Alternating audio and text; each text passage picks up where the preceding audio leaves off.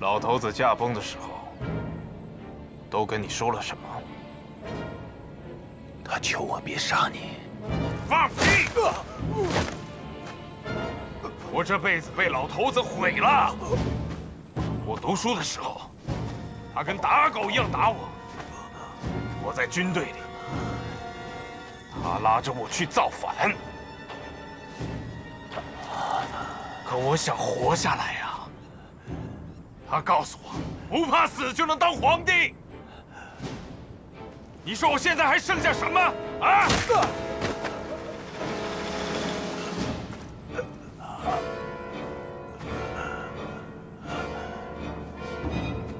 我爹说了，只要你不造反，我们还是一家人。是吗？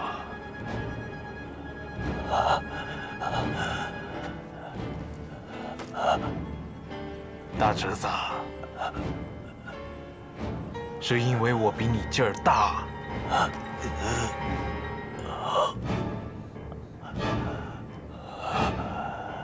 可我会老的，我不能等到那天。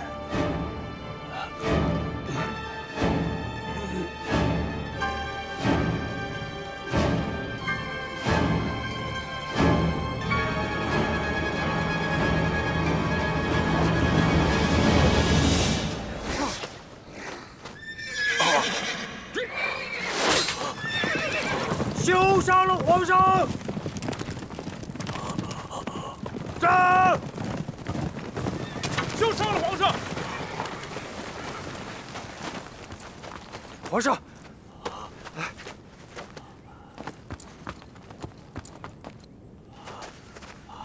没事吧？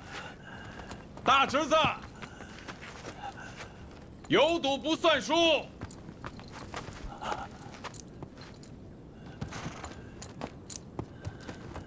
拿下反贼！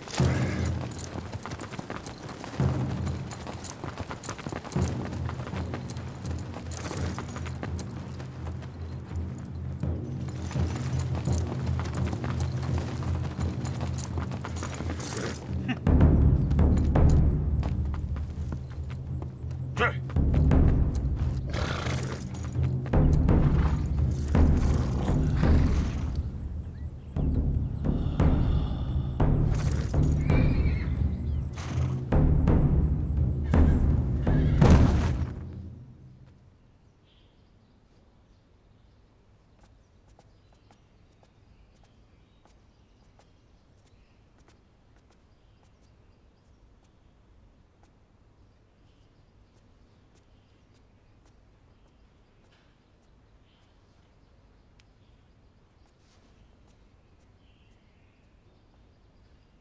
安哥告诉我，这一天里，就早上这个时辰你还醒着。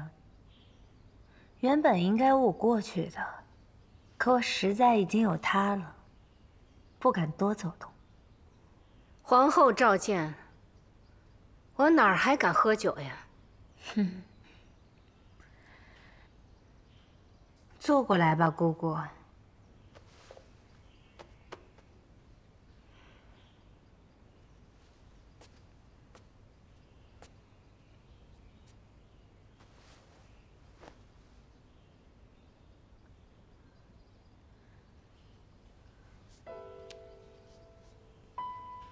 你摸摸。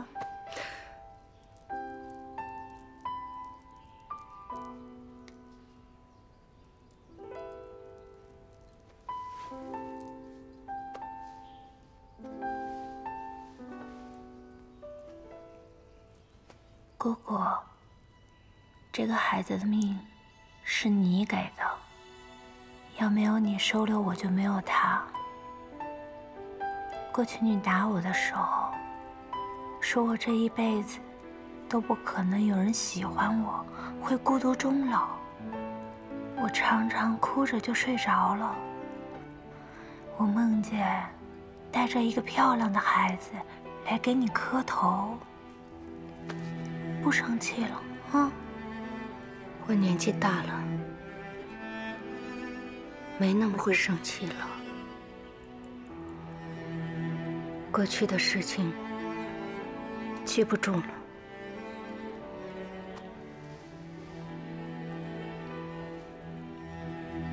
那有什么关系？我会帮你记住。记得我爬上你的床头，记得你给我洗澡。将来有一天，我给你洗。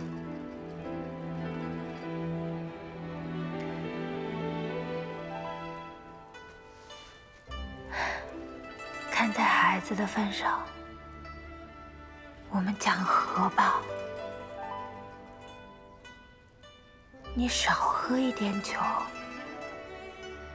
多给我一点时间，我们以后好好的在一起。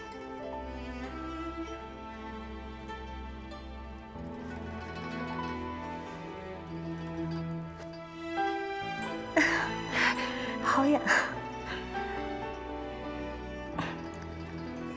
可惜，我也没什么可以给他的。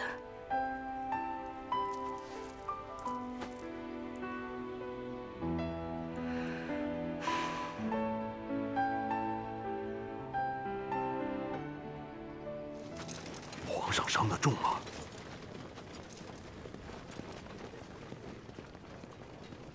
皇上伤心了，竟然有人通敌，半夜里打开老营的门，拿皇上的脑袋当礼物。你说该杀不该杀？丢人不丢人？哎，完了！这事要是追查下去，大家伙都要大难临头啊！本来京师三营都是父子兄弟，休戚相关，这要株连开去，可怎么得了啊？进来吧。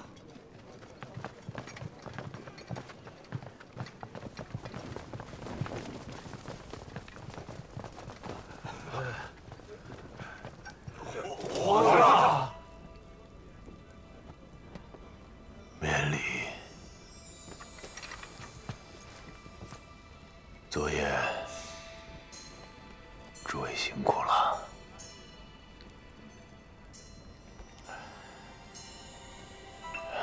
臣第一次御驾亲征，就叫叛军冲了老营。朕猜想，是不是你们中的哪一位还在念汉王的旧情？半夜替他打开了老营的门，想拿朕的人头给他当礼物，是不是？哎，你们说朕是不是该好好查一查？是不是宁可错杀1000，也不放过一个？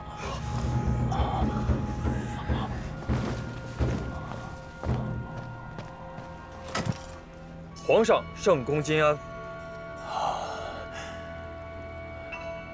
拿的是什么？回皇上，是济南城的将领在驿道上截下来的，敌我两军来往的通信。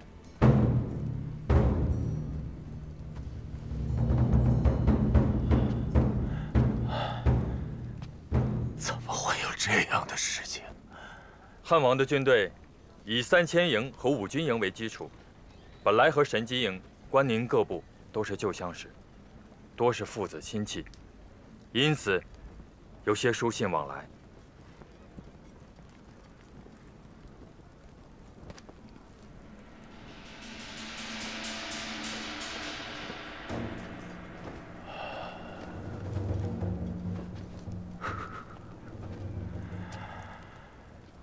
你看了吗？回皇上，臣不敢，动都没动，请皇上御览。这场仗打赢了，也没什么了不起。后人会记得我们是同室操戈，亲人相残。因着二位叔叔的原因，因着我们一家人的争端，爱的你们父子兄弟刀剑相向，真惭愧。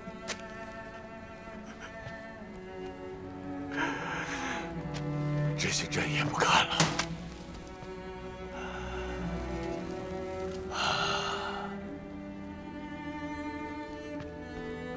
我不管你们中的哪些人先前跟汉王的旧部是怎样的交情，为国家计，为个人计，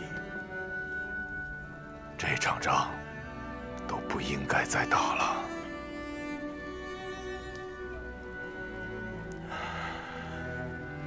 你们可以接着写信，济南府的人不会口压。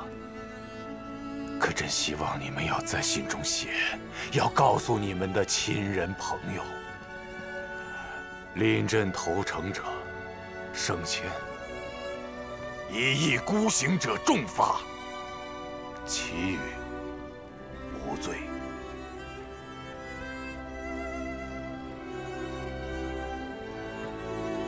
大营后撤20里，下去吧。谨遵皇上旨意。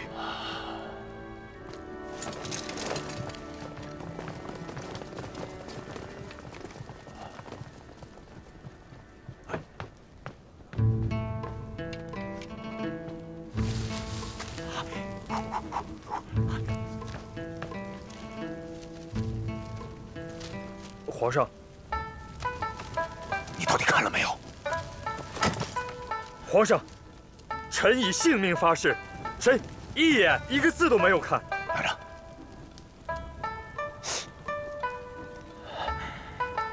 好好的看一看，翻一翻。下次要是再发生重营的事情，我先问你的罪。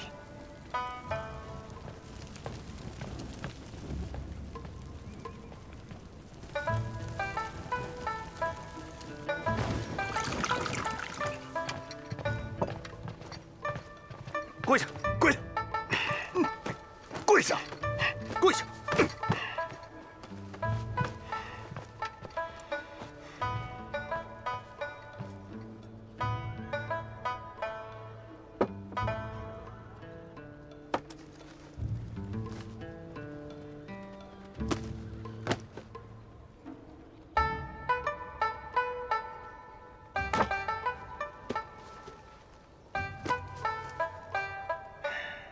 认的是什么吗？是皇上的头盔。真不容易呀，你还能认得啊？那你告诉我，我还有什么理由听你在这废话？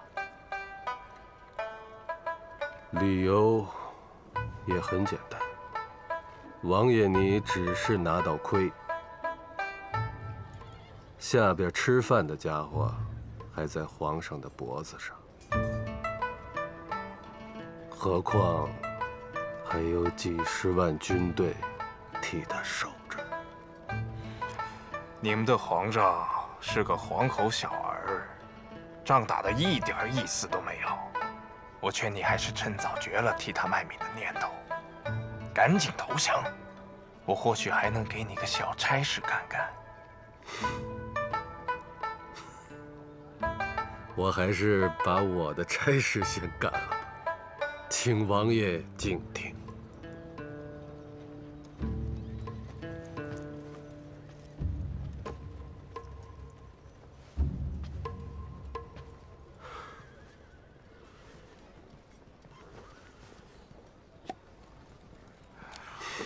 皇上用白话写的信，他说就算王爷醉了，也一听就能明白。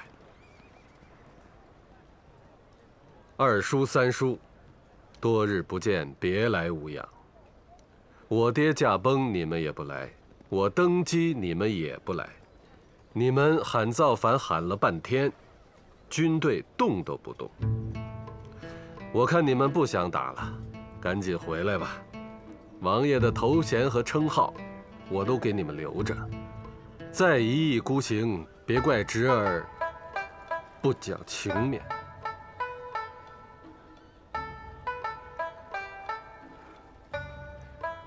另外，顺便把杨士奇交给于谦给我带回来。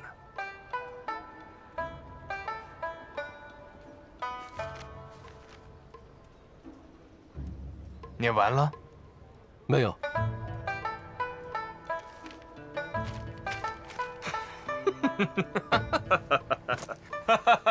好啊，你看我这当叔叔的咋当的，让侄儿笑话成这样。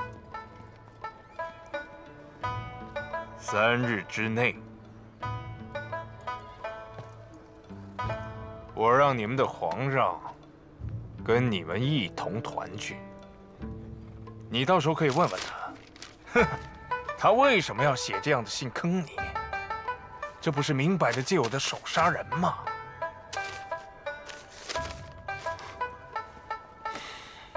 可太宗皇帝都没杀你，我能杀吗？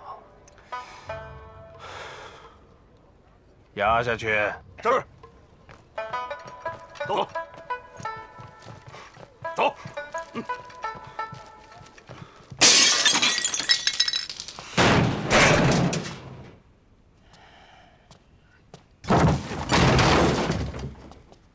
三哥，赵王爷发那么大的脾气，为什么呀？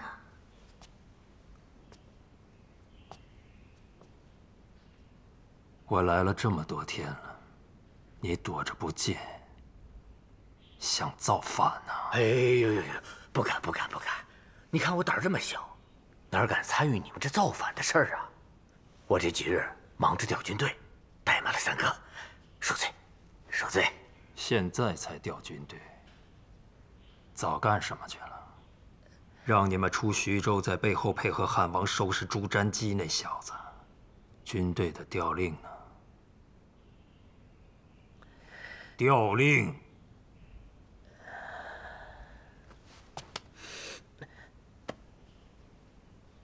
想投降？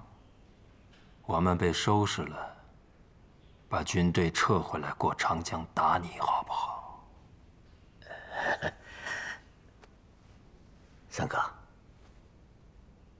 皇上说了，你一定会这么讲。皇上说？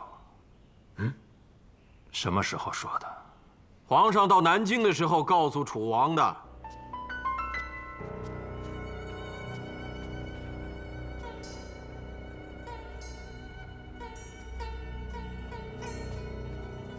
赵王是聪明人，要是真想翻脸，刚才进门的时候，楚王就可以把你擒了，送到皇上的营中。可是他念兄弟之情，还是希望你能够真心实意的投降，别等到最后，皇上跟你见面不好说话。你他妈算什么东西？我不是东西，我呀，我是比你聪明一点的人。我要是你，就不自倒死地。出来！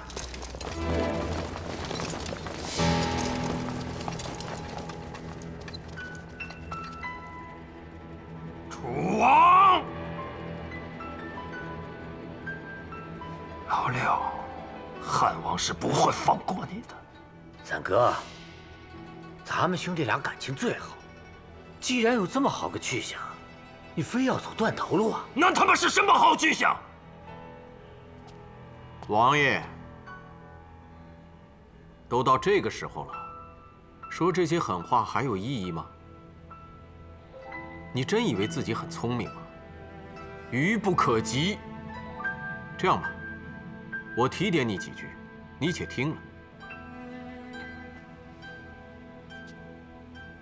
先帝把当今的万岁爷贬到南京读书，你真以为他怕你吗？他到南京，南方7省的王爷就有了主心骨。先帝把北京让给你们，已经有足够的诚意了。可是你们呢？不思悔改，一心想要篡权。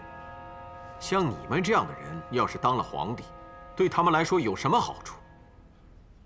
所以，趁先帝驾崩的这个机会，各省的藩王都递了奏折，表示要效忠皇上。现在围而不打，也是遵从了先帝的遗愿，轻易不动刀兵。你真以为你们这么容易就可以赢吗？要不咱俩打个赌，王爷，要是10日之内，皇上的军队不能取胜，我把我这颗脑袋送给你。不可能！你呀，这一辈子都在算计别人，没想到吧？现在也有被人算计的一天。这场仗早就开打了，而且已经赢了。现在出兵，只是想给2位一个体面下台的机会。算了，良言难劝该死的鬼。那就请王爷在这儿多待几天，看看我说的对不对。来啊，请我的三哥下去歇息一下，好吃好喝好待遇，就是不能让他走了。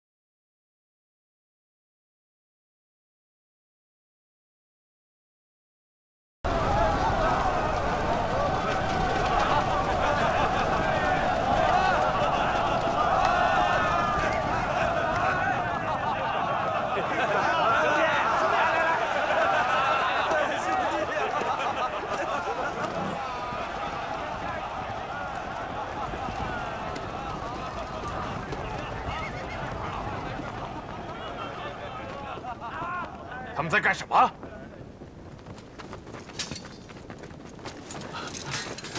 皇上，末将死罪！皇上，末将死罪！皇上，末将死罪！免罪！免罪！免罪！免罪！这是要造反呢！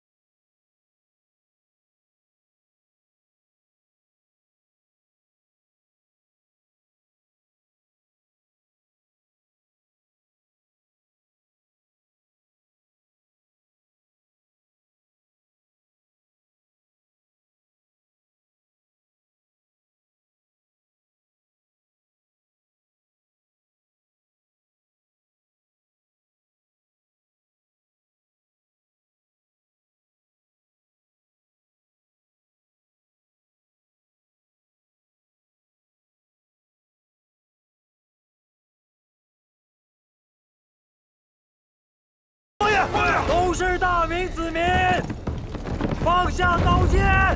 这场仗不要打！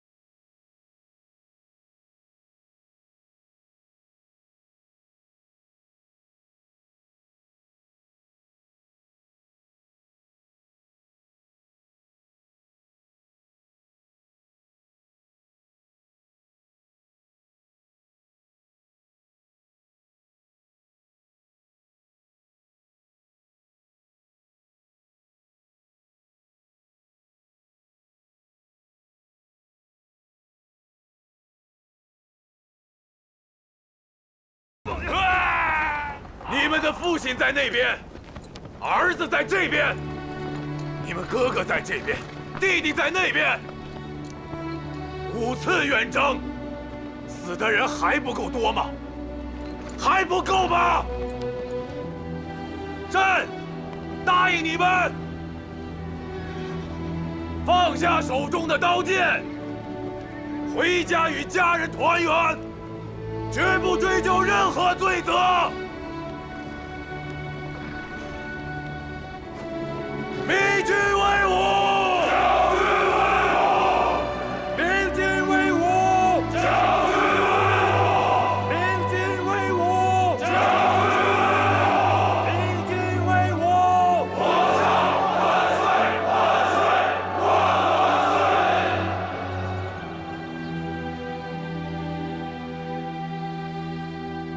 岁！皇上口谕，皇后就不必跪听了。不妨事。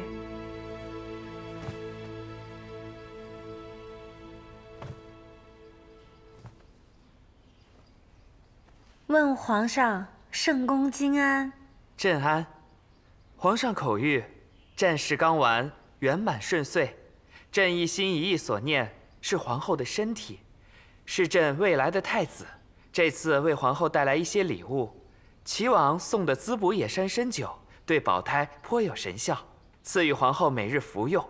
皇后还需什么，一并说来，朕派人去办。谢皇上恩典。我磕不下去头了，将来让太子替我磕。我没什么需要的，希望皇上早日回来，天下太平，平安吉祥，也就是了。皇后，皇上对您真是恩情深重。这次接管山东军队，重新编排，每天能睡1个时辰就不错。这还想着把这药酒给找出来，让奴婢快马加鞭送过来。皇后啊，您就保重贵体，早早的把太子爷给诞下来。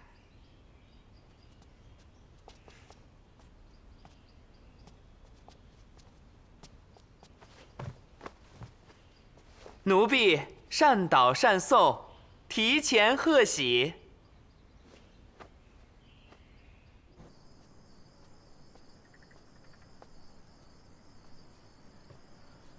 皇妃，你怎么才来呀？你这得是有多大瘾啊！半夜还把我叫起来陪你喝酒，快少喝点儿，别忘了你刚怀上啊！哎呦，今天晚上我高兴得睡不着觉，你知道吗？皇上他已经迫不及待的要立我的孩子为太子。立长立嫡啊，这不是很自然的事情吗？这成什么样了？快坐下，陪我喝2杯，陪我喝了一杯。倒酒，倒酒。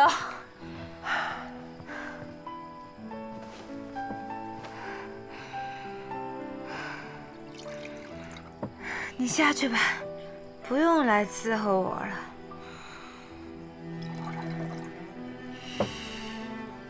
你知道吗？今天皇上对我说这话的时候，我就在想，要是父母他们还活着，那该有多好。这不是个高兴的时候吗？你怎么？将来我会说服皇上，追封爹娘，皇后的爹娘算外戚，在宗庙里也是有位置的。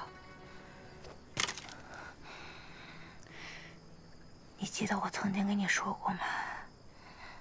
周家的江山，我们家要占掉一半，我做到了。我做到了，姐姐，来，我们庆祝一下，干一杯。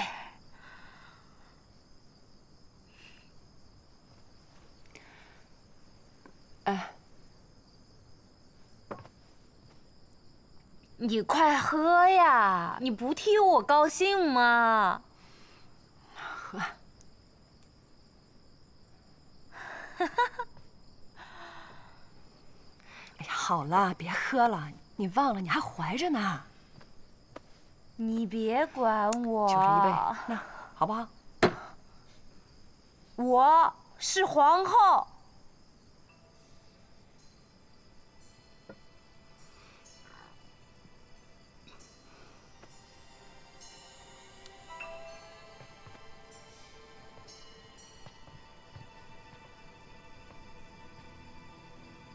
这是皇上御赐的参酒，今以清酒一樽，祭祀爹娘。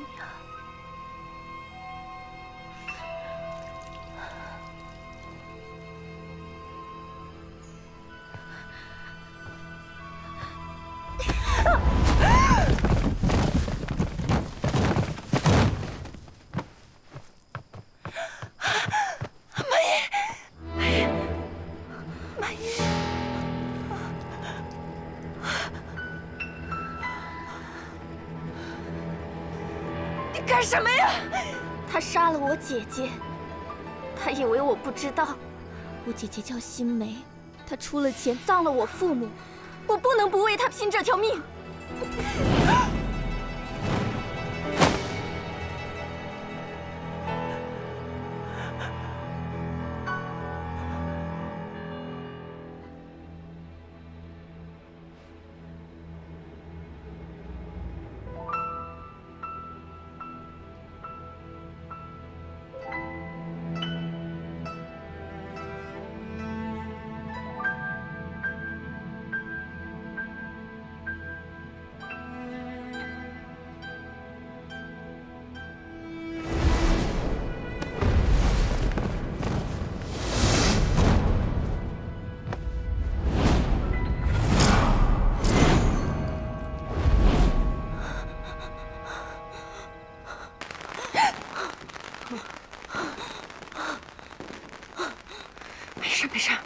没事，我去看看。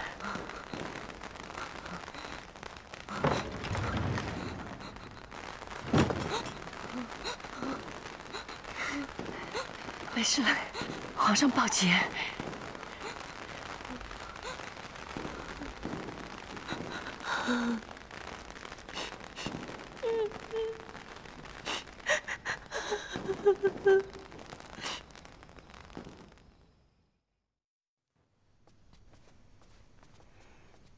你说让我跪呀、哭呀都行，可太后千万别一推625不认账啊！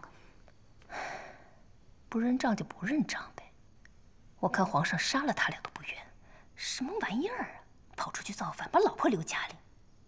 要我是皇上，准得宰了他们俩。啊？行了，现在人家打赢了，说什么是什么。你听我的，多磕头，少说话。有话我来讲。如果他们真的不讲情面，敢杀了汉王和赵王，你当咱们真的这么好欺负呢？我手里这点东西啊，拿出来也是要吓死人的。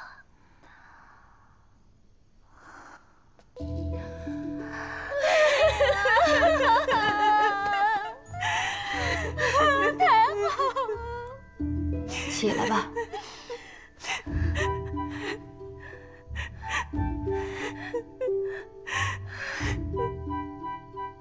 哭什么呀？皇上报捷，你们跑到慈宁宫来大哭，让别人看见了，还以为你们有多大不情愿呢。太后慈悲。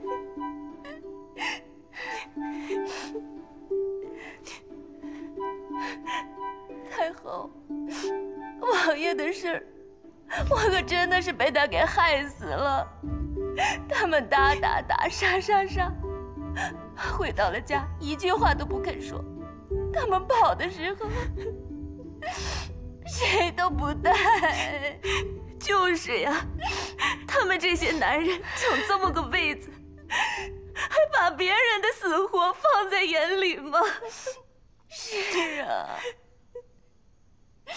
我也知道你们是来干嘛来了。只要你们家那2个诚心投降，不再闹，皇上是不会杀害亲族的。那接下来该怎么办就怎么办吧。我从来不过问皇上的事情。我的身体也熬坏了，你们请回吧。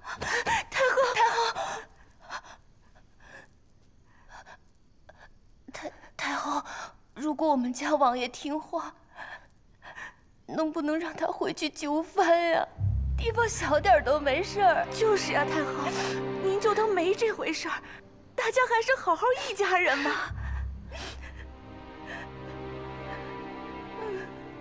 要是你们不那么逼我们呢？皇上让给你们当也行啊。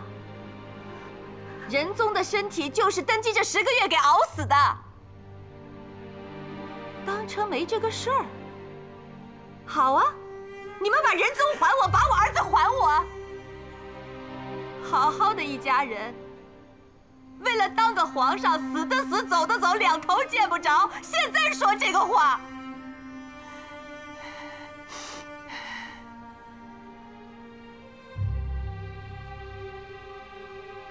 晚了。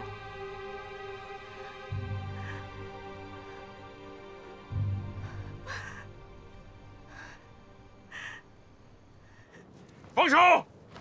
放手！你们这帮小崽子！走！欺我你们够格吗你？啊！走！二叔息怒。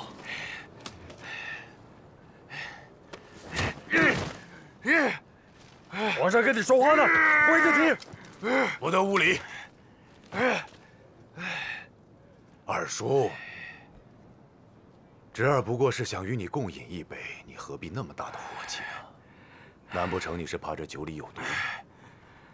把手解开。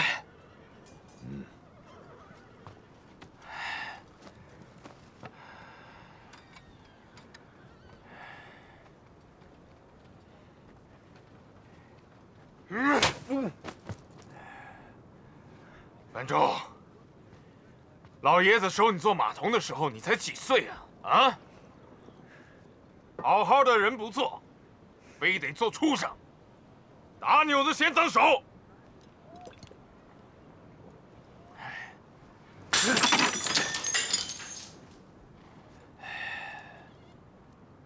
行了，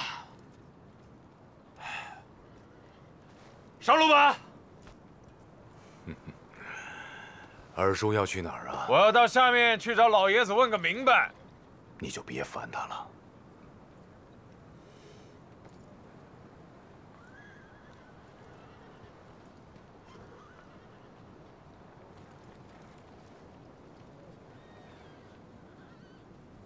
可是我活着，你放心吧。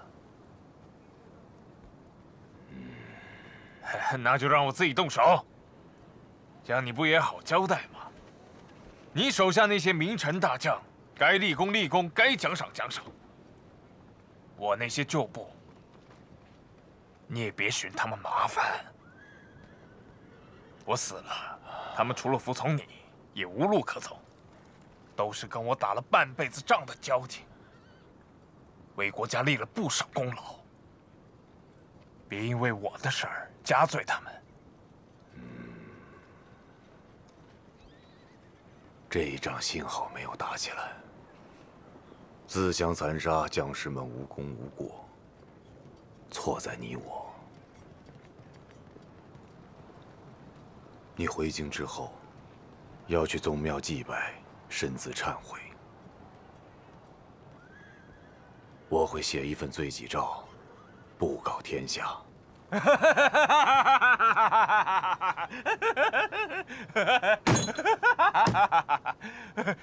我刚刚还以为你爹附体了呢，小子，你刚刚说的那番话，仁义道德挑不出半点毛病来。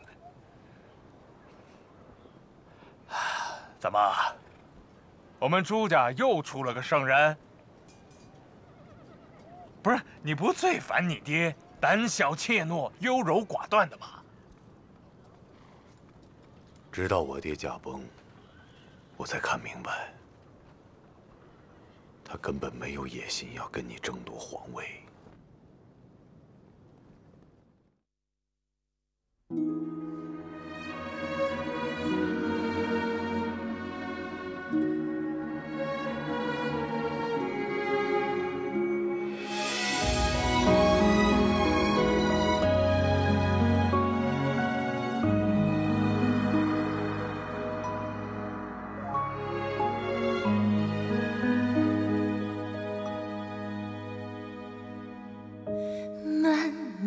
携手春欢，翩翩牵袖青山。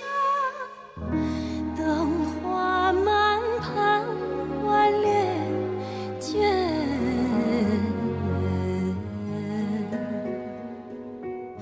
往往为成旧缘，惶惶心碎又甜。悲尊泪结梦存残，